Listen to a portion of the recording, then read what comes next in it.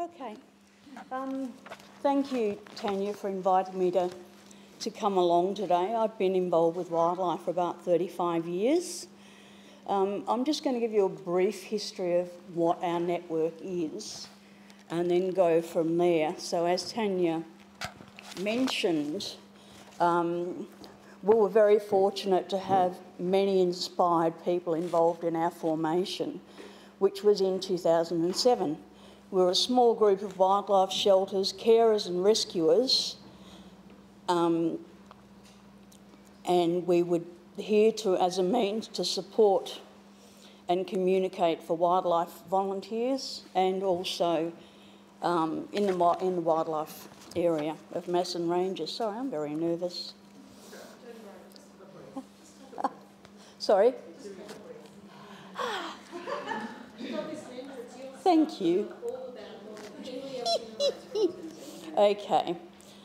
The Macedon Ranges Wildlife Network grew and evolved beyond just supporting and working with those active in wildlife care and rescue to be an active, well-received, credible voice in the community about wildlife. Okay, as a group of wildlife volunteers, we established something called WAM, Wildlife Awareness Month, which we used to hold every October. We used to have awareness meetings, we had talks in schools, we did talks in libraries, we held events at markets for anybody that wanted to talk about wildlife, wanted to know about species, anything. Our volunteers would be there and do the best we could to try and help. We had a great relationship with the council and also with the local media. So, you know, if we had stories to tell or even if it was just information, they would welcome our thoughts and we could get it out there. We also produce regular articles on living with wildlife and that type of thing, just grassroots stuff, but it was all you needed to talk about. Okay, so in 2014 we became incorporated. We had a couple of busy years. We did a lot of fire, search and rescue. There wasn't a lot around at that stage doing wildlife, and our communities care about wildlife. We liaised, we did things properly. We liaised with CFA, incidents controllers, with the council and also landholders. We organised letter drops to affected private properties with contact details on who to contact for wildlife. So anybody that saw anything, they knew where to go. If they had concerns on their property, they had somebody to call. Okay, so we were heavily involved in fireground searches at the Black Range Kerry Heskett fires in 2013, the Dalrymple Road, Riddles Creek fires of 2014, Bald Hill 2015, and then the infamous Lancefield Cobor fire of 2015. With that, we liaised with Dalwip at the time because it was not private property, the bulk of the searches. We did it the correct way.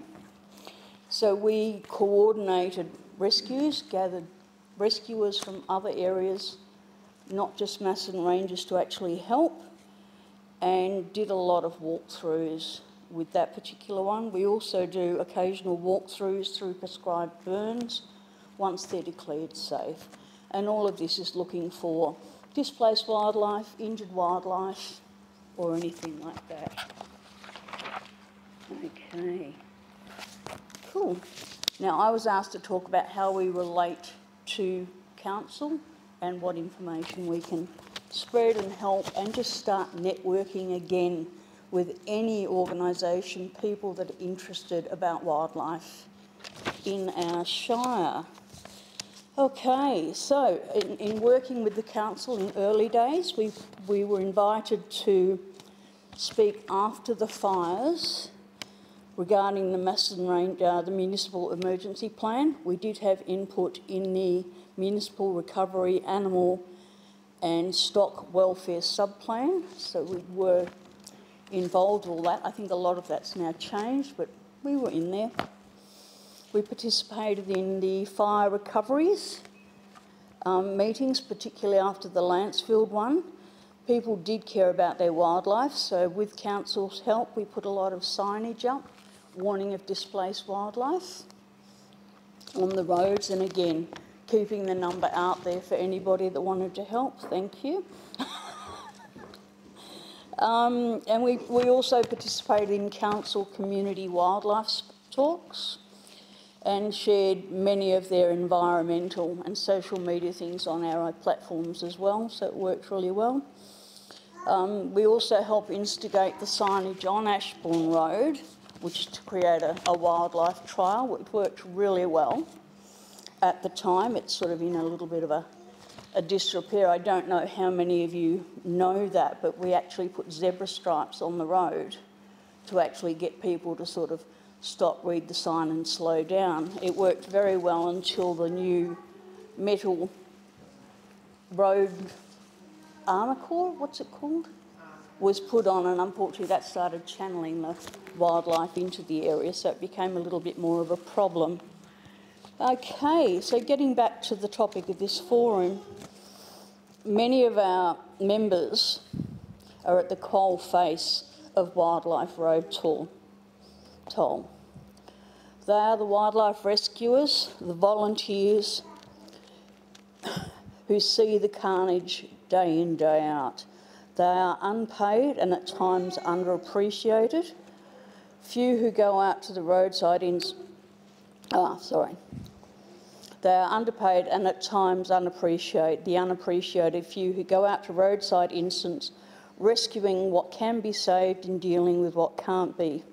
Many attend multiple rescues a day as WV call-outs or as were private ones. So as you would have seen from the figures, that's a lot of people to go out.